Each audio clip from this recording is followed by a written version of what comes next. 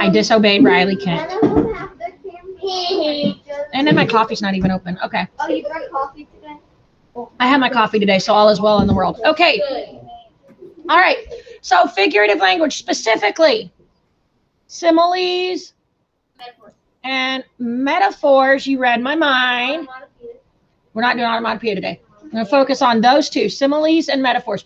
But, oh my goodness, it's been a while, actually, since we talked about figurative language. What is a simile? Sean, what's a simile? It's compare something using like and as. Compare something using like or as. We had a simile for our Okay. packet last week. We had to do a simile for a weekend packet last week. Oh, last year we had to make. I made a project and I did money grows on trees, and I bought this little Christmas tree, and I put money on it. What does that have to do with the simile? Oh, no, that's another. It means something. Okay, Sean just told me a story about decorating a tree, I think. Money, With money. on trees. Because, money grows on trees. Okay, so he decorated. Oh, his project last year when you guys did figurative language, he said money grows on trees. Okay, all right, I got you now. But that's not a simile because you're not comparing like or as. Okay, what is a metaphor? Josie, what's a metaphor? It's comparing something that says that it is something else. All right. I had Well, my book yesterday.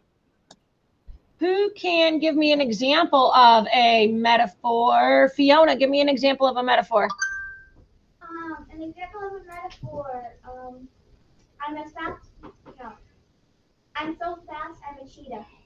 I'm so fast, I'm a cheetah. I almost did a simile. She almost did, but she didn't. I'm so fast, I'm a cheetah. Could she even just shorten that and say, I'm a cheetah? And what is Fiona, if she just said, I'm a cheetah, she's saying she is a cheetah. Is Fiona actually a cheetah? No. What is she trying to tell me? She's fast, because we know that cheetahs are the fastest animal. Sophie, give me another metaphor. I just want to say, whenever she said I'm as fast as a cheetah or something like that, my little sister and my little brother were outside playing by the basketball hoop by the garage yesterday. My little brother ran towards the house, and I told her to go after him. She was literally lightning speed. So Sophie said her little sister was lightning. Is her sister lightning? No. What is she trying to say? That he's fast. She's fast. Okay. Give me a different metaphor, not comparing something to being fast. Give me something else. Lily. It's raining cats and dogs. It's raining cats and dogs. That's an idiom. I think that's more of an idiom. What is an idiom? Grayson, what's an idiom? It's something that really doesn't happen. Okay. So if you say that it's raining cats and dogs, it's not really raining cats and dogs. Right. It's just raining really hard. It's nope, it's not the exaggeration one. Idioms are a popular phrase, a common phrase, but they don't mean exactly what they say. So if you're saying it's raining cats and dogs, you're saying it's raining hard. Because getting hit with a cat or a dog would be kind of painful if like a giant, think about a Saint Bernard falling from the sky, like it would take you out. Even a small dog falling from the sky would probably knock you down. Another metaphor, let's see, somebody put something in the chatty poo. As loud as an air horn. Is that a simile or a metaphor? Simile, how do you know? Because it's using like or as. It's using as. Good. But Josie says it would be the greatest day ever. I'm not sure. How far are they falling? Are we catching them? Or are they just landing and breaking all their legs and little arms? Josie's face was like, oh, it was bad. All right. So I agree, like just cats and dogs like everywhere sounds awesome because I'm a pet person too. But if they're falling from the sky, I hope they're landing on like mattresses or something. Because, chase the cats. Yeah. Okay. Zeke, give me an example. Life is a roller coaster. There's lots of changes in your life. Okay, life is a roller coaster. What kind of figurative language would that be? Metaphor.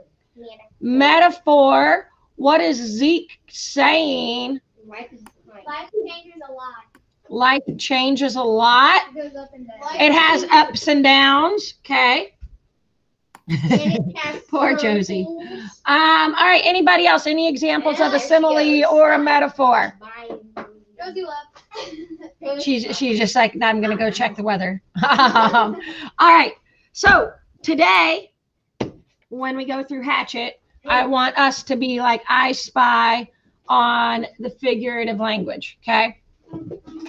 And afterwards on your worksheet, you can bet there's going to be some practice of similes and metaphors. Yeah, Jason.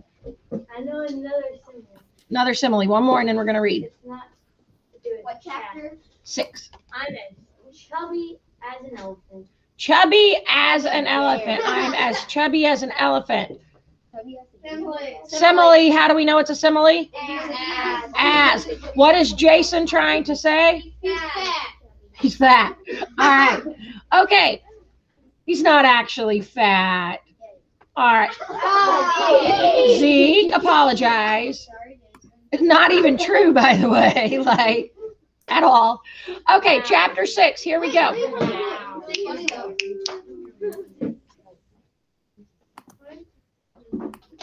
Okay. You are a sloth. I'm as slow as a sloth. All right. Okay, enough. I'm closing the chat. Here we go.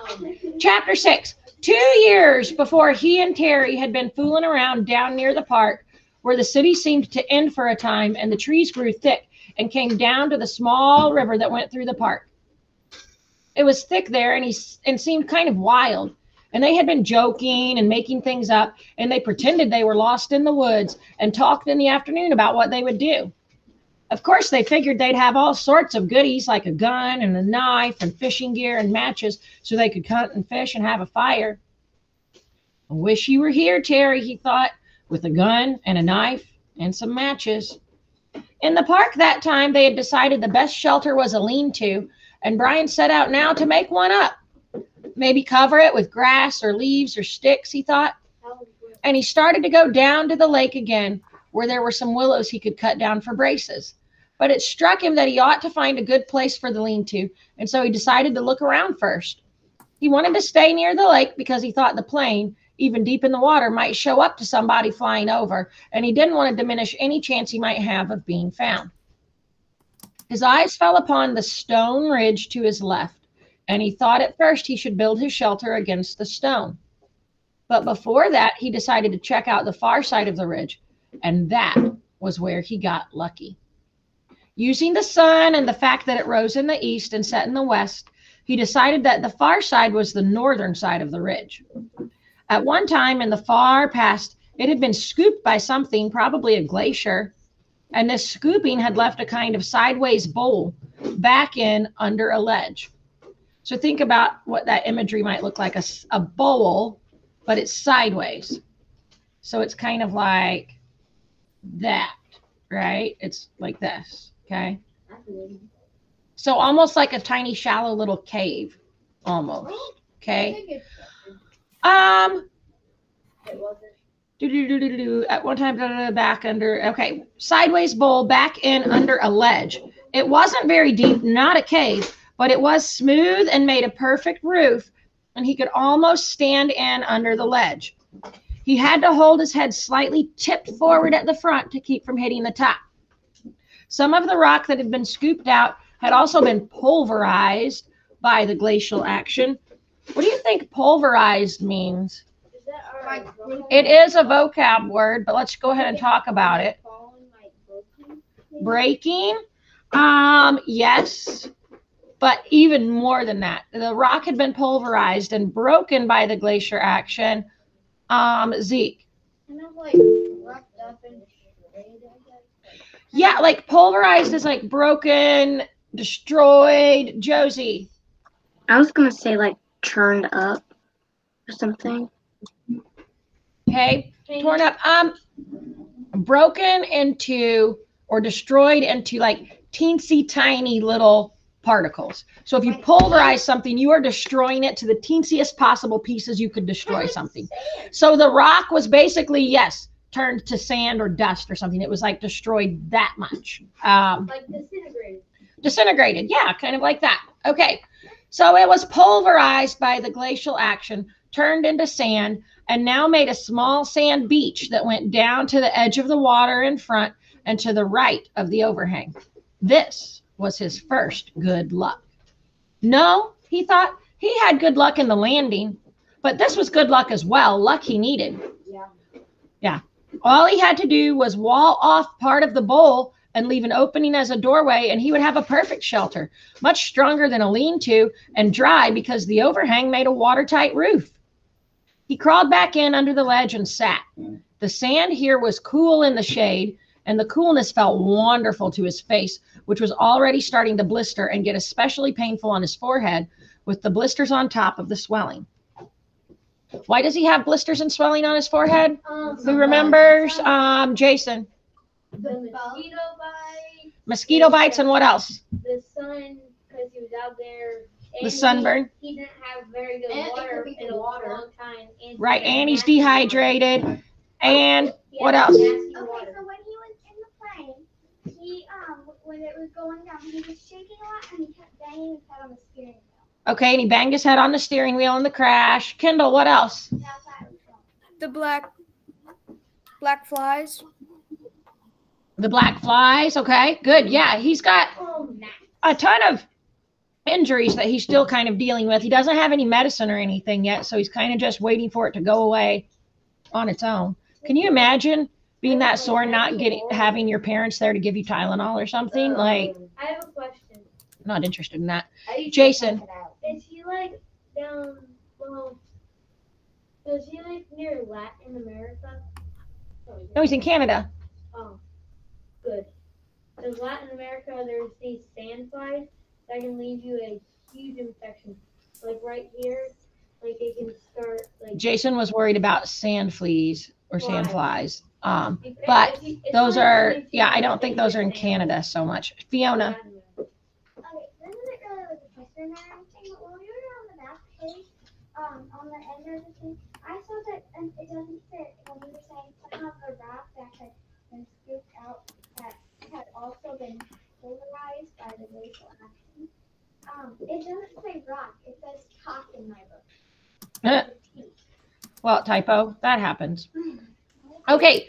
It was cool. Okay, so he had the blisters on the swelling. He was also still weak. Just the walk around the back of the ridge and the slight climb over the top had left his legs rubbery. It felt good to sit for a bit under the shade of the overhang in the cool sand. And now he thought, if he just had something to eat, anything. He's sitting by a river. When he's sitting by a pond that has a dead pilot in it and a plane. When he had rested a bit, he went back down to the lake and drank a couple swallows of the water. He wasn't all that thirsty, but he thought the water might help to take the edge off his hunger. It didn't. Somehow the cold lake water actually made it worse, sharpened it. He thought of dragging in wood to make a wall on part of the overhang and picked up one piece to pull up, but his arms were too weak, and he knew when that it wasn't just the crash and injury to his body and head. He was also weak from hunger.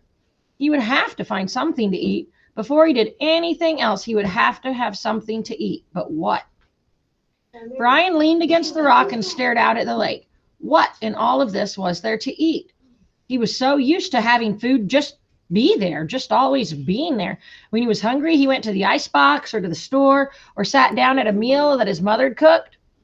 Oh, he thought, remembering a meal now. Oh, it was the last Thanksgiving last year, the last Thanksgiving they had as a family before his mother demanded the divorce and his father moved out the following January. Brian already knew the secret, but did not know it would cause them to break up and thought it might work out. The secret that his father still did not know, but that he would try to tell him when he saw him. The meal had been turkey, and they cooked it in the backyard in the barbecue over charcoal with the lid down tight. His father had put hickory chips on the charcoal, and the smell of the cooking turkey and the hickory smoke had filled the yard. When his father took the lid off smiling, the smell that had come out was unbelievable. And when they sat to eat, the meat was wet with juice and rich and had the taste of the smoke in it. He had to stop this.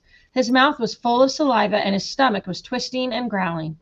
What was there to eat? What had he read or seen that told him about food in the wilderness? Hadn't there been something? A show. Yeah, a show on television about Air Force pilots and some kind of course they took, a survival course. All right. He had the show coming into his thoughts now. The pilots had to live in the desert. They put them in the desert down in Arizona or someplace, and they had to live for a week. They had to find food or water for a week. For water, they had made a sheet of plastic into a dew gathering device, and for food, they ate lizards. Ew. All right. It's what you got. It's what you got. That's right, Greg. You gotta deal with what you got. You got to make the best of it, right? That was it. Just eat raw. We ate squirrel. We ate squirrel. Squirrel. All right. Use raw lizards. Okay. Well, squirrel. Keep in mind, though, right now, does he have any way to cook anything? No. Yeah. I don't know. Yeah. So we're talking raw squirrel with fur still on it, raw lizard. That can give you diseases, and that gets really high cholesterol. Squirrel does. Yeah. So you could die. So I don't think you can eat raw squirrel. What about alligator? You can eat bugs. Okay, he's in Canada. There's not an alligator. You can eat bugs. You can eat bugs. I made a Bugs, all right. You can. I've seen that on that Survivor show. They eat bugs and worms and stuff. Okay. Yeah, like All right, that was it. grubs. Of course, Brian had lots of water, and there weren't too many lizards in the Canadian woods, that he knew. One of the pilots had used a watch crystal as a magnifying glass to focus the sun and start a fire, so they didn't have to eat the lizard raw. But Brian had a digital watch without a crystal, broken at that, so the show didn't help him much.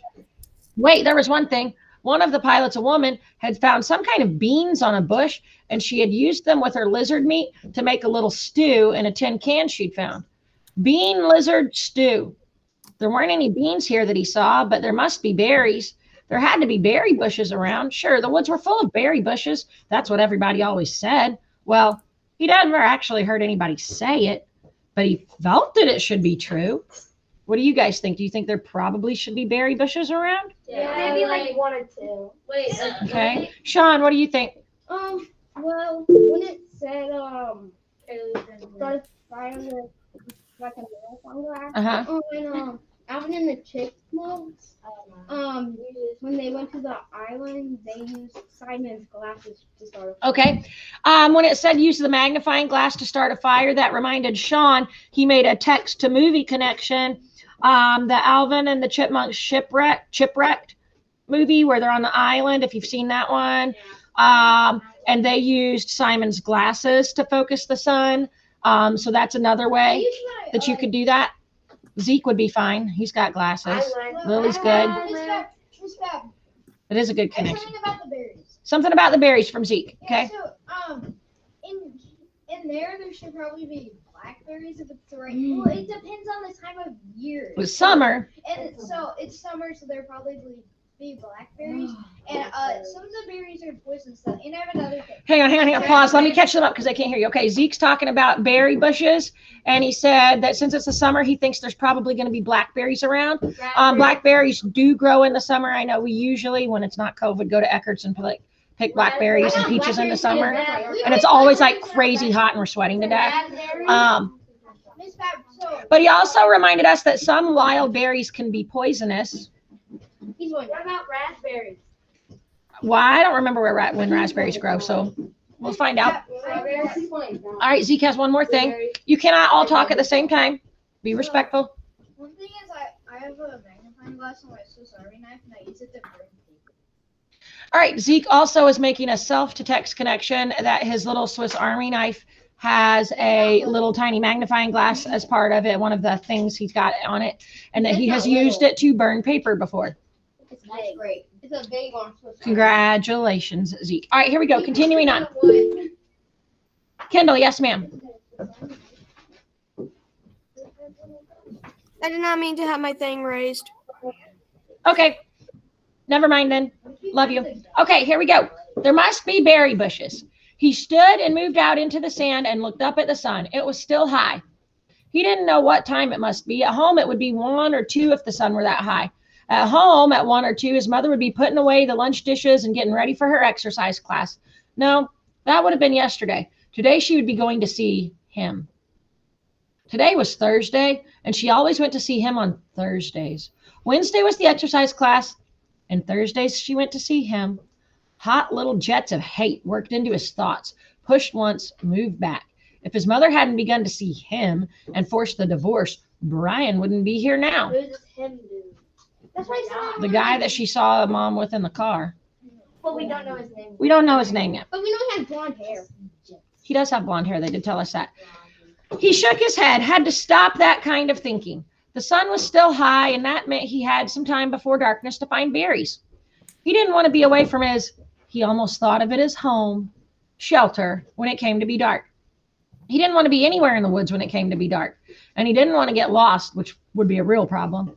All he knew in the world was the lake in front of him and the hill at the back and the ridge. If he lost sight of them, there was a really good chance he would get turned around and not find his way back. So he had to look for berry bushes, but keep the lake or the rock ridge in sight at all times. Flare 6. He looked up the lake shore to the north. For a good distance, perhaps 200 yards, it was fairly clear. There were tall pines, the kind with no limbs up until very close to the top, with a gentle breeze sighing in them, but not too much low brush. 200 yards up, there seemed to be a belt of thick lower brush starting, about 10 or 12 feet high, and that formed a wall he could not see through. It seemed to go on around the lake, thick and lushly green, but he could not be sure. If there were berries, they would be in that brush, he felt, and as long as he stayed close to the lake so he could keep the water on his right and know it was there, he wouldn't get lost. When he was done or found berries, he thought, he would just turn around so the water was on his left and walk back until he came to the ridge and his shelter. Simple. Keep it simple. I am Brian Robinson. I have been in a plane crash.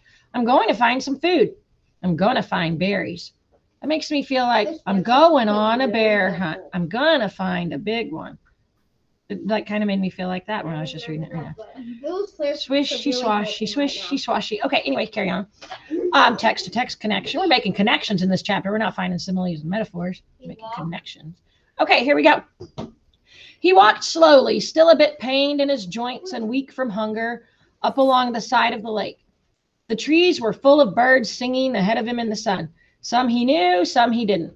He saw a robin and some kind of sparrows and a flock of reddish-orange birds with thick beaks.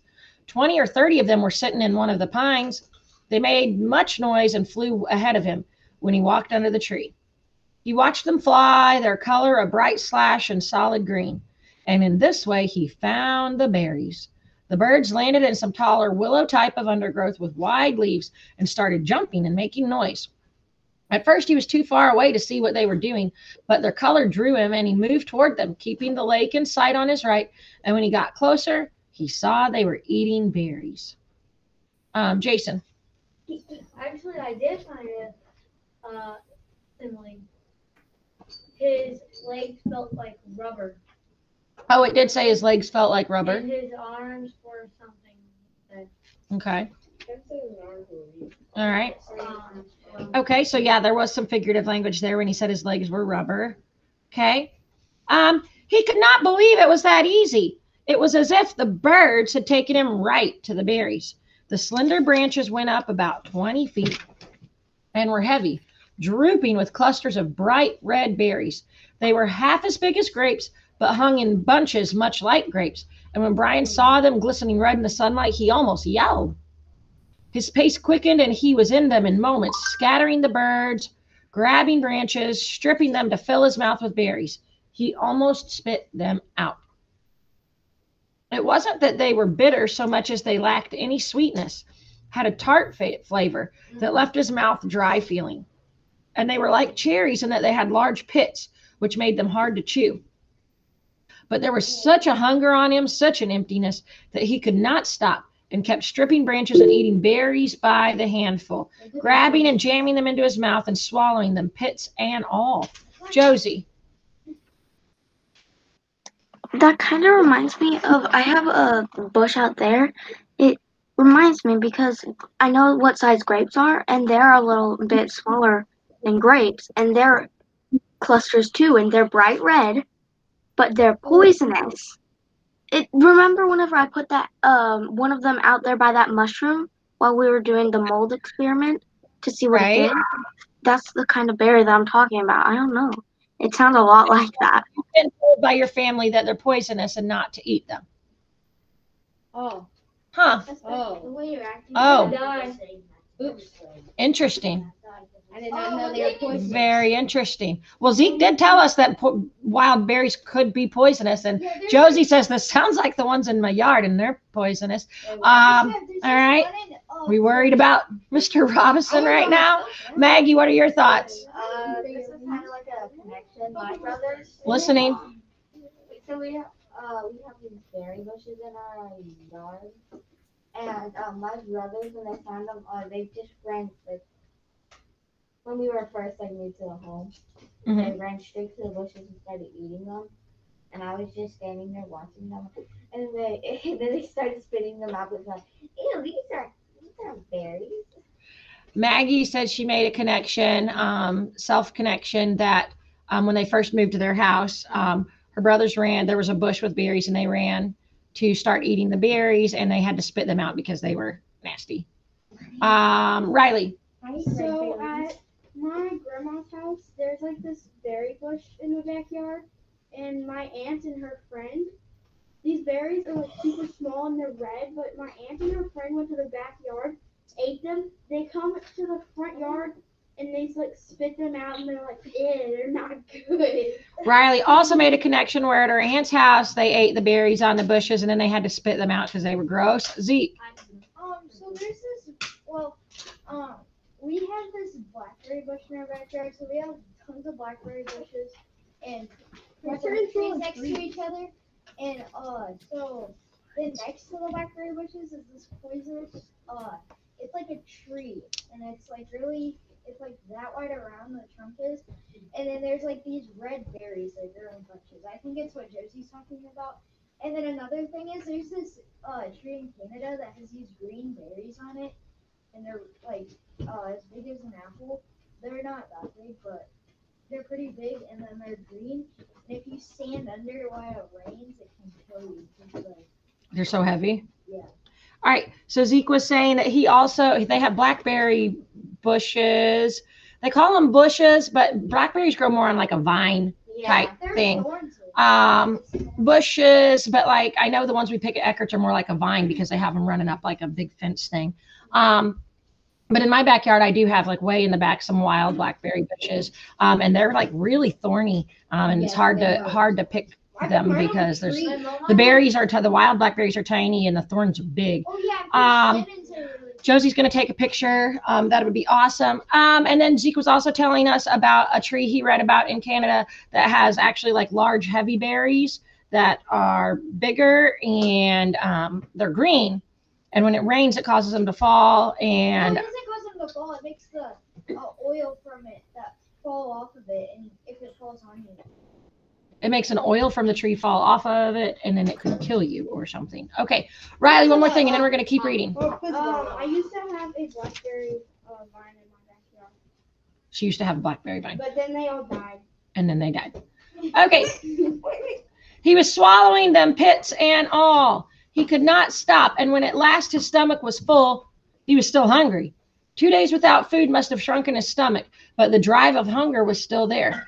Thinking of the birds and how they would come back into the berries when he left, he made a carrying pouch of his torn windbreaker and kept picking. Finally, when he judged he had close to 4 pounds in the jacket, he stopped and went back to his camp by the ridge. Now, he thought, now I have some food and I can do something about fixing this place up. He glanced at the sun and saw he had some time before dark. Now, let me pause here because I thought of something. He says that the birds are eating the berries. So are they poisonous? Well, birds have different stomachs too. They adapt to their habitat. Like we talked about, like evolving. Like they adapt to their habitat, and their stomachs can get used to the things that over years that they have in their habitat. So Zeke said that he's thinking that birds could have different stomachs, and like we talked about in science, the animals have their niche or they can evolve. That particular bird is able to eat those berries, and its stomach is strong enough to handle it, where a person's stomach that's not used to living out in the wild would not be able to handle it. Can eat bamboo and it's poisonous to them. Okay, he said pandas can eat bamboo, but if you just eat bamboo, it's poisonous to humans. I did not know that. That's new information for me. Okay, if only, oh, Sean. Okay, so this is still about the berries. Still about the berries, okay? I don't have a bush or a vine. Like, my blackberries grow on a tree. That's not blackberries. No. There are different types of blackberries. Sean says he has blackberries growing on a tree. Uncle Gene's house, they had strawberries that we weren't allowed to eat them. So he told us to go pick the wild strawberries. I didn't know if it was ours, but then he told me they were like these, like, little strawberries that grew on like these plants in the ground. Okay, yep, strawberries grow on a plant on the ground. Strawberries are really low to the ground. Josie, yes. Honestly, even if they were okay for you to eat, think of all the stuff that's on them. Like, we used to have a peach tree, and we got peaches every year, and like there were worms in some of them, and we had to wash them so much, like 3 times. They're really, really dirty. So either way, he's going to get like some bad thing from them in him. Right, like he didn't wash them off or anything. He got them straight from the bush in his mouth. So like dirt from being outside and rain and well, there's birds sitting all over them. Rabies. Miss Bab, what if there's mold on the berries? Mold maybe around there. All right, so here we go. Let's find out what happens. If only I had matches, he thought, looking ruefully at the beach and lakeside. There was driftwood everywhere, not to mention dead and dry wood all over the hill, and dead dry branches hanging from every tree. All firewood and no matches. How did they used to do it, he thought. Rub 2 sticks together? He tucked the berries in the pouch back in under the overhang in the cool shade and found a couple of sticks. After 10 minutes of rubbing, he felt the sticks and they were almost cool to the touch. Not that, he thought. They didn't do fire that way. He threw the sticks down in disgust. So no fire. But he could still fix the shelter and make it. Here, the word safer came into his mind and he didn't know why. Seemed to make it more livable. Kind of close in it, he thought. I'll just close it in a bit. He started dragging sticks up from the lake and pulling long dead branches down from the hill, never getting out of sight of the water and the ridge.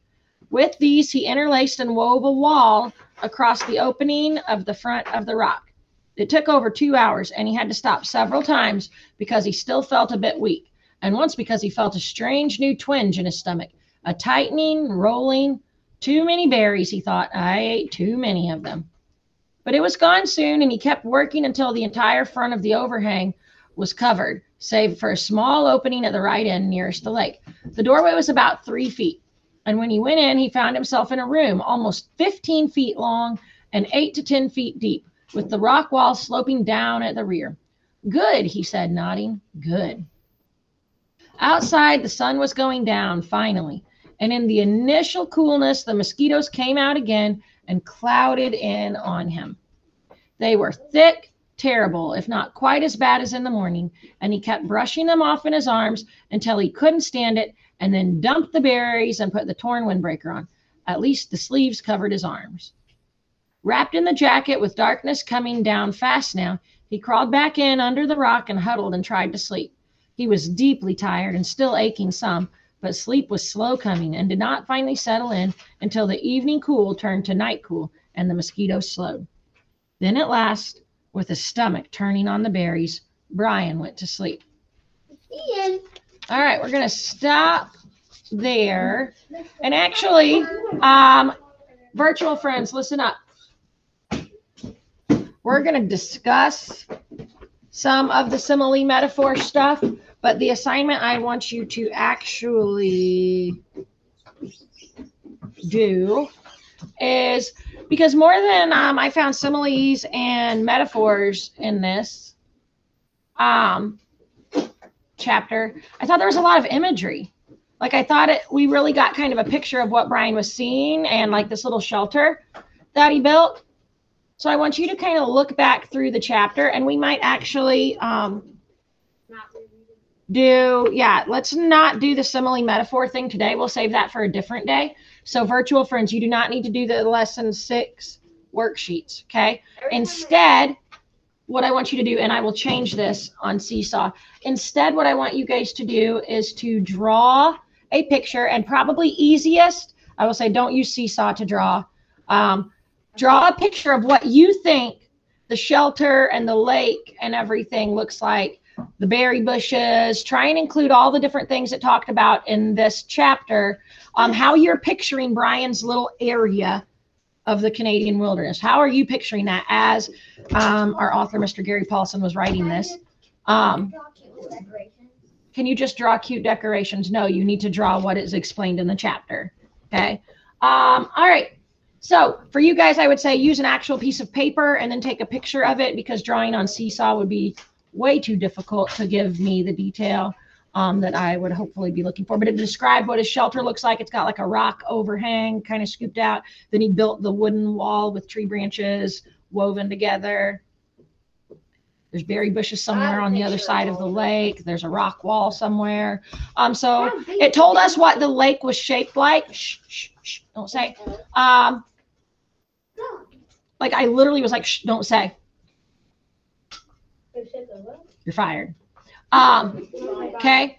So I want you to draw a picture of what you think Brian sees when he wakes up now. And this is his new normal and his new where he is. Okay. So that's the assignment for today. I'm going to change this activity in Seesaw for you guys. So give me just a moment. Some of you already did it.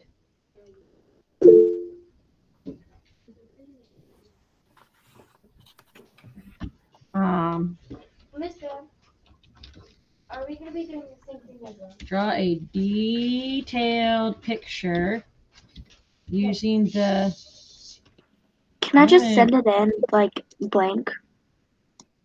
Yeah, you can. Chapter 6 of Hatchet and draw a detailed picture. But if you give me a second, I'll take it off and it won't even be there anymore. Hang on. Read Chapter 6 of Hatchet and draw a detailed picture using the imagery and descriptions from the chapter. The picture of the lake, Brian's shelter, and the surrounding area using the imagery and descriptions from the chapter. Use colors and details in your drawing. Okay. All right. Don't tell anything. I'm going to send this back. Okay, those of you that might have already sent it to me, I'm sending it back to you. Cam, I sent it back to you, and Kaylee, I'm sending it back to you.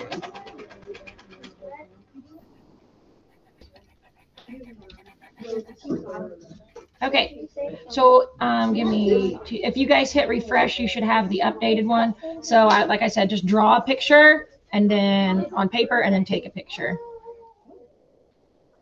I better put that on there. Do not use Seesaw. Okay, let me get them a piece of paper. Let me turn record off for you guys, and you guys should be set.